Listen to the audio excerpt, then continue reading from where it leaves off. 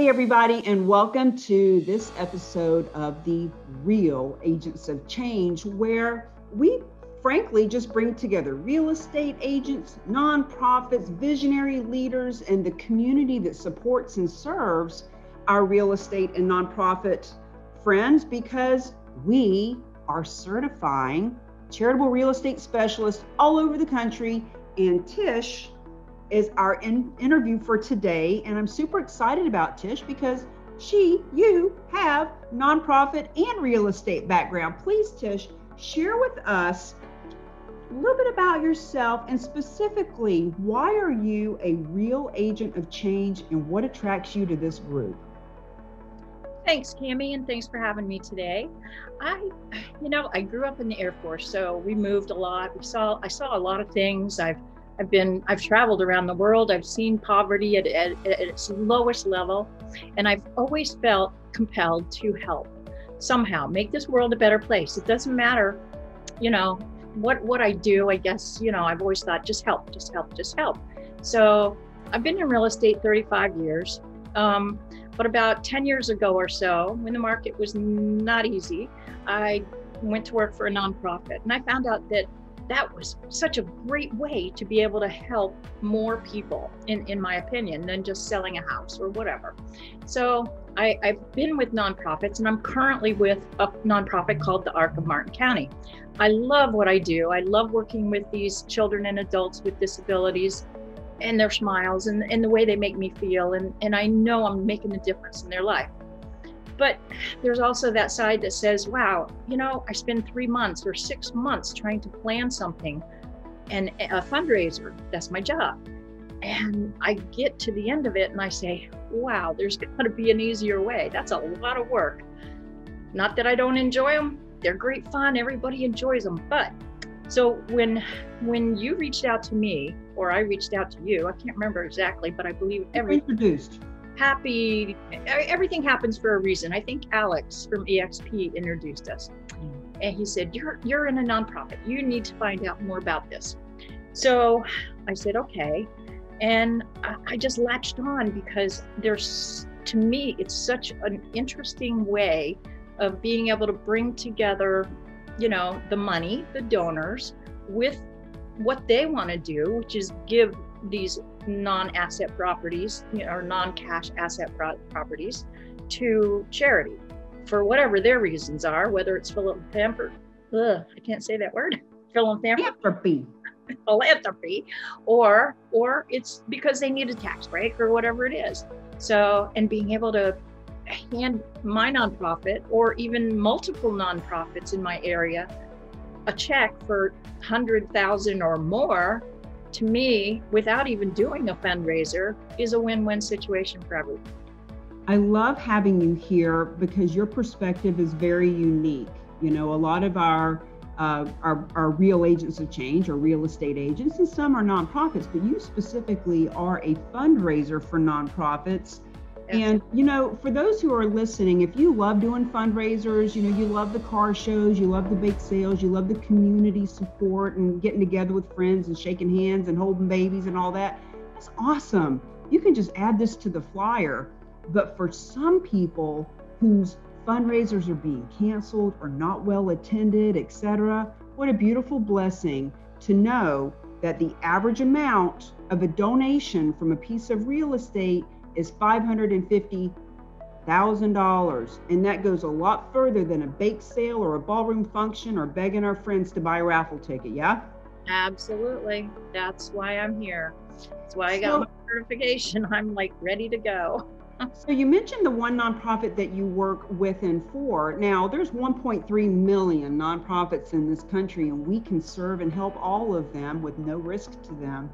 What are some in your area that you would love to see benefit from this as you spread the good word? I live in a county that has a lot of wealth, and there's probably 1,500 nonprofits in the county I live in alone. Out of that, there's breast cancer groups, there's veteran groups, there's Make-A-Wish. There's a lot of different groups that I would like to be able to help support. And I have in the past through my volunteering with nonprofits, but this would be amazing. You know, there's a breast cancer group locally called Friends in Pink, and they provide support and money, financial assistance to people who are uninsured or underinsured. What a difference it makes in those women's lives, or sometimes men, as they can get breast cancer as well. So, you know, the veterans groups, there's some great ones around here. I love what they do. I've helped put on fishing tournaments with them to help raise money. And again, it's great, but wow, doing charitable real estate and trying to connect the donors with the nonprofits in that sense, to me, makes so much sense. And it would be such a pleasure and warm my heart and make me feel good about who I am and the legacy I'll leave behind. It will be your pleasure and your honor because it's happening, and it's happening all around us. $8 billion last year was donated to nonprofits through donations of real estate, and that's with really less than a half of a percent of realtors and nonprofits even knowing that this is possible. But we have a system, we have a team, we have a way to make this risk-free for all of your nonprofit friends. So tell us a little bit, Tish, about your marketplace. I know that it's a wealthy area and you got 1,500 or so nonprofits. What towns or counties do you work in so that when people are watching, they know where they can find you? Sure. Most people refer to my area as the Treasure Coast. We're located just north of the West Palm Beach area, but the Treasure Coast encompasses anywhere from North Palm Beach County all the way up through Indian River County. I'm in Martin County. We have other adjoining counties like St. Lucie County, Okeechobee County, about 5 counties in all that we consider to be the Treasure Coast. There's lots of water here. There's a lot of waterfront property. There's a lot of wealth here. Well, I know as I travel in my RV and I'm hula hooping all over the country, spreading the good word of charitable real estate, my RV is going to be parked outside your place for at least a week, maybe a month.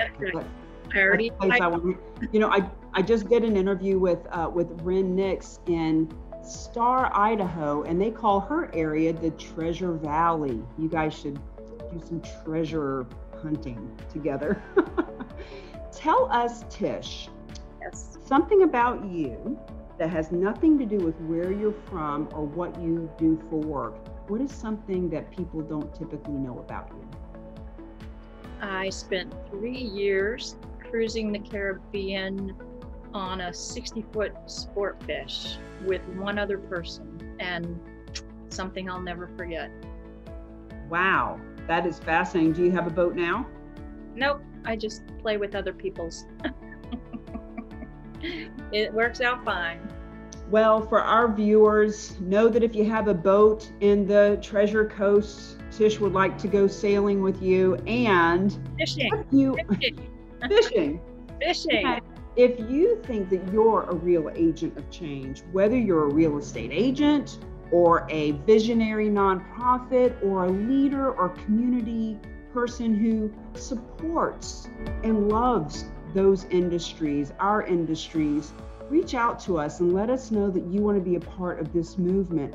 The Real Agents of Change are all about funding nonprofits. And the beauty of this is we can't fund nonprofits unless our real estate agents get a full commission, and our agents can't get that full commission unless nonprofits are being funded. It's really a win-win-win for everyone, including the property donors. Reach out to us. We'll let you know how that works. Tish, it's been an honor getting to know you. We are just beginning, and I can't wait until you get that first donation, that first listing, and have that first check of $50,000, $100,000, $550,000 to hand to nonprofits in your local community. I can't wait to see what they do with that money on your behalf. Thank you for being here. Thank you. Thank you for having me. I look forward to learning a lot more with you.